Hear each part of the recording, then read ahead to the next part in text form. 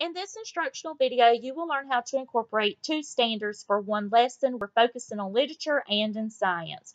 The first one, we're using literature standard, and that's the reading standards for informational text. It's going to be identify the main purpose of a text, including what the author wants to answer, explain, or describe.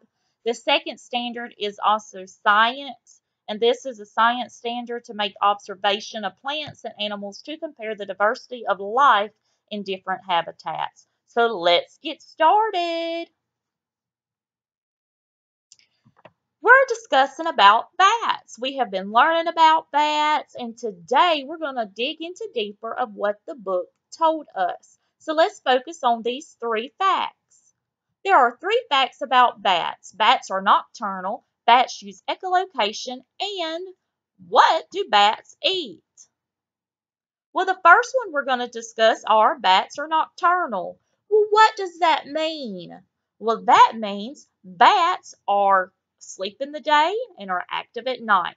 There are other different nocturnal animals, such as raccoons and skunks. So when we are sleeping, bats are probably hunting or maybe taking care of their babies. The second one is bats use echolocation. Well, what is that? That is how they see.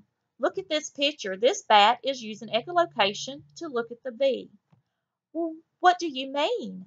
Well, echolocation, that's when bat sends out signals and it bounces off their prey and it sends signals back given the prey's location. It can tell how big, how fast, and where they're located. What do bats eat?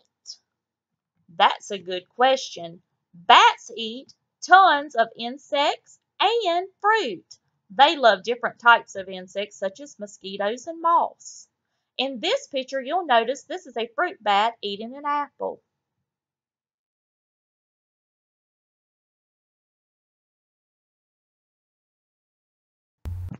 After your lesson about bats, what can you do with your class after the instruction? Well, here are some examples.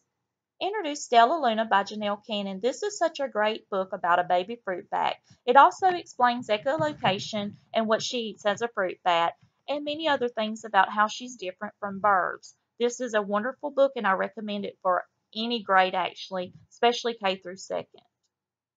Once you're done with reading the book, you can do this worksheet. It's what do you know about bats? It's what they know, what they've learned, and what they want to know.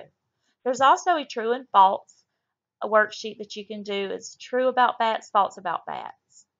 You can have children do a word wall. You can ask them what bats can do, what they have, what they are.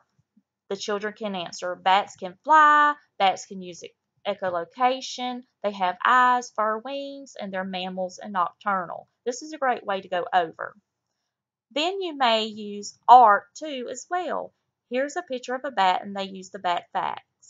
Another great thing to do is let them draw a bat and then write a story or write sentences about a bat.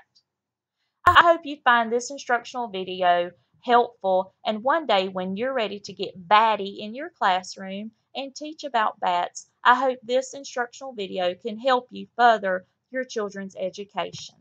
Thank you so much.